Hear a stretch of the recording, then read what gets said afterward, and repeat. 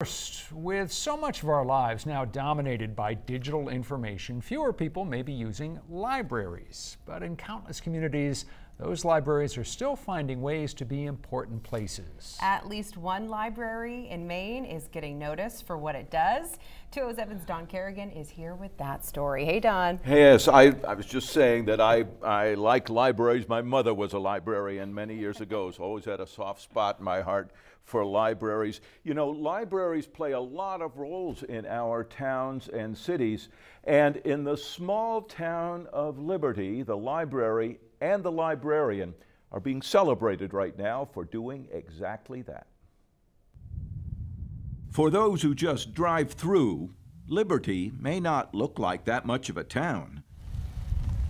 But down here, off the highway, is a whole different look at Liberty. A village with homes, businesses, a school up the street, and a library. And I'm usually sitting down while I'm doing these. Overseen by a librarian and the only paid staff member, Barbara Rehmeyer. This is clearly a hub of activity for the town. Yeah, as active as it gets. You know, it's still a pretty sleepy little town.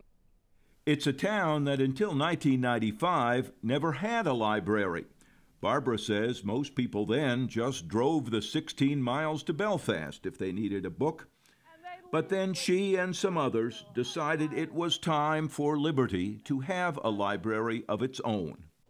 The fire department moved out of its building, and after a big makeover, the library moved in. Our book budget's about $4,000 a year. A small library, to be sure, but made much bigger by, of course, borrowing. These came in today. This is a young man who ordered these 2 books. Barbara says Liberty is part of a consortium of small Maine libraries that share books. And there's a statewide internet book loan program as well.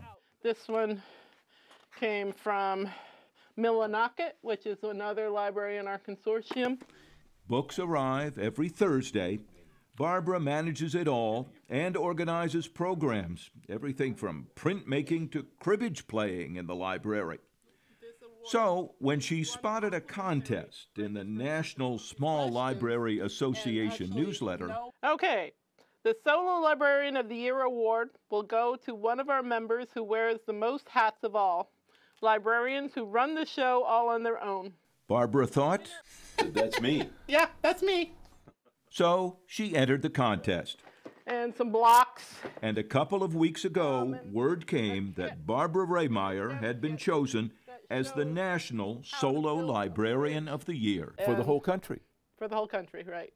What did you think? I was dumbfounded, actually. But also typically humble. But, you know, then I got thinking about it. It's like, how many libraries are there in the United States with just one single solo librarian? Probably not all that many. I mean, there are some in Maine. I know that Vermont has quite a few, and I'm sure there's some in the Midwest, but you do have to put things in perspective. People in town have no problem putting it in perspective, like former town clerk Gail Philippi. I wasn't surprised, but I was surprised. It was great and well-deserved.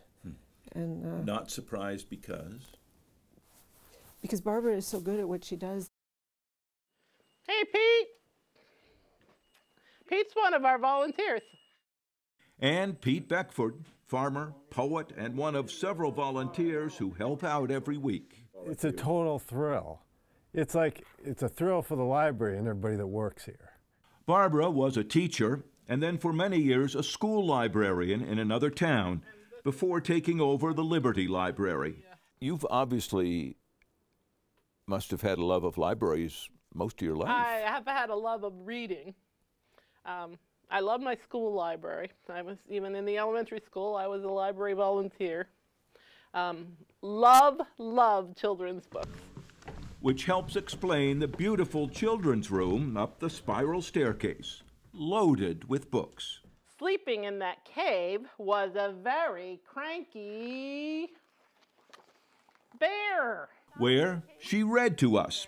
Barbara says she loves reading books out loud and does every week at story time.